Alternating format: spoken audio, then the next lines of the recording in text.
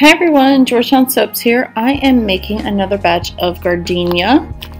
This is the fragrance oil from BeScented, and I am going to use the Goldenrod and Carnation Pink micas. And florals sometimes are notorious for seizing, rising, accelerating, behaving badly. This one actually does really well. And sometimes it does accelerate just a little bit if you overstick blend it, and so it's just, I always forget because it doesn't behave that badly. So in retrospect, I probably just need to stir in the fragrance oil, but it actually works out fine if you do stick blend it. So I've got all my, I've got everything kind of mixed in here. I'm going to add the lye water, and then I will go ahead and split out my batter for the two different colors. Then I'll go ahead and pour it in the mold and do a little bit of a chopstick swirl and do some texturing on the top. This soap, I always kind of try and do like some 3D texturing with the chopstick on the top. You'll see what I mean in a minute. But anyway, thanks for watching, and I will be back for the cut.